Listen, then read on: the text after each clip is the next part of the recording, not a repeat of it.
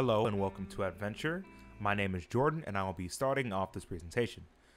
This is a project that we were put into groups to create, and as you can see, there's these really big stone walls and these angel statues.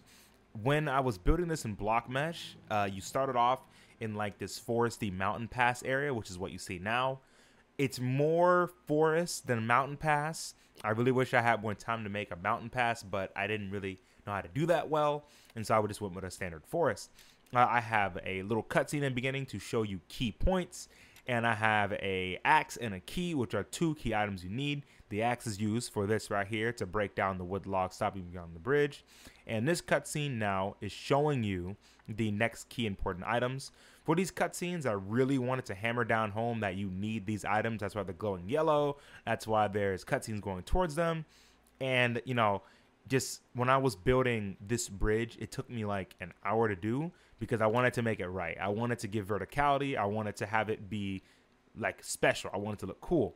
This cutscene, I needed to make I think it was called a valve that will stop the players from going back. And so that's why I have those rocks falling down, sliding into place. This area, I wanted to make a village. I want like a cult village feeling. And I went with these really cool cathedral walls, not cathedral walls, cathedral shack that one of my teammates had made. And I put them in level. And since it's an abandoned, lifeless village, I wanted to really make that known with the shacks going into the sand. For this area up here, it is a transition into my level end. I really wanted to make a grand entrance, but with a broken top that had rocks falling into it. And I also wanted the door to open up and swing, but close behind you in a dramatic fashion.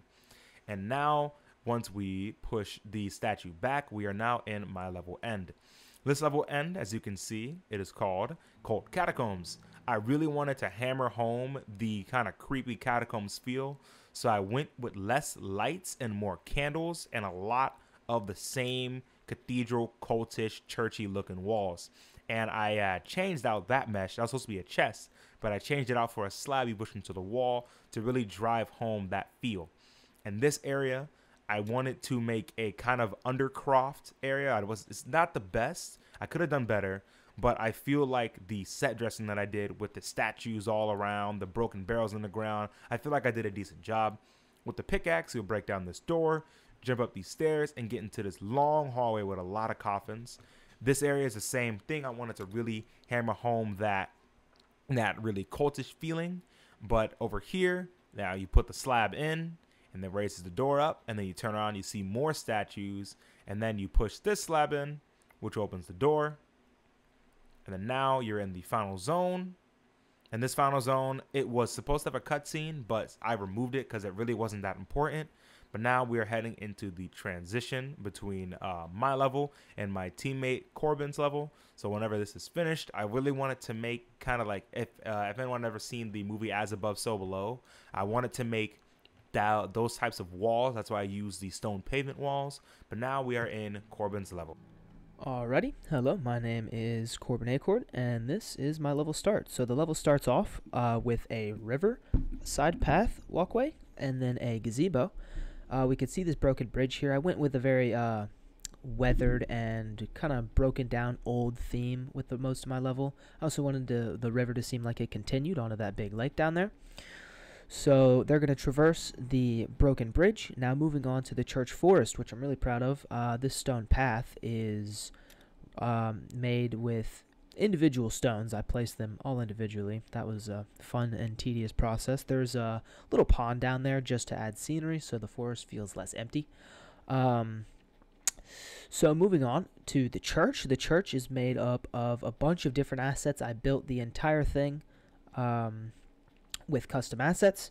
Now I wanted to break down that fence there to kind of give the player a sense of direction on where this key would be to lead them in the right direction. So they see that the fence is broken, it points this way. And the church took about 2 hours. I think it was one of the longer parts of the project, but I'm really happy with it, and I think it really fits the theme really well. So we have the altar here, you know, broken down window to lead into my level end, which are the church ruins or the church graveyard.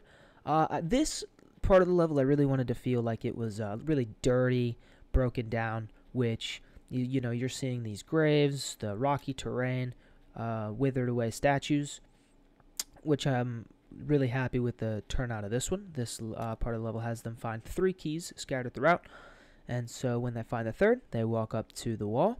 And now is the transition between me and Jaden's level. On to Jaden. Hello, my name is Jaden Richards, and I was responsible for the last level in our adventure project. Overall theme for the adventure project, my level in the project was Arctic Wasteland. When you first get here, you start at the top of a little mountainscape, and you go down. You see a bunch of buildings.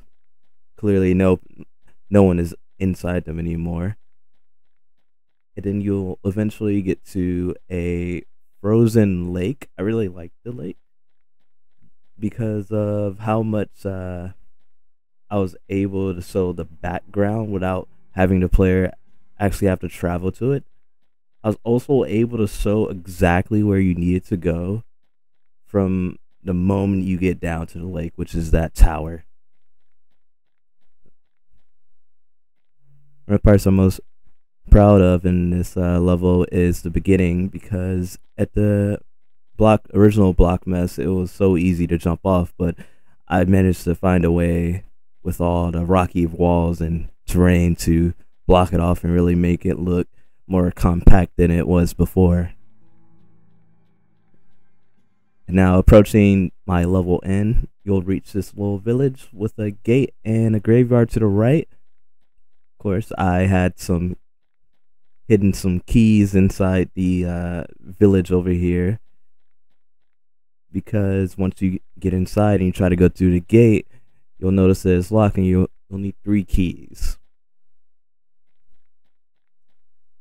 I also put one of the keys towards the graveyard just so that the player can come over here and see what's happening.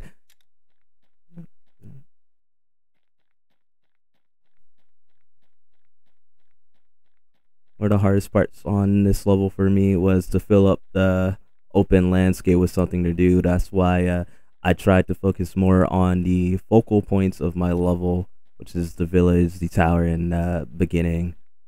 I think I did the level start the best when it comes to holding them in. Alright, and then you exit through a cavern, and welcome to the lodge.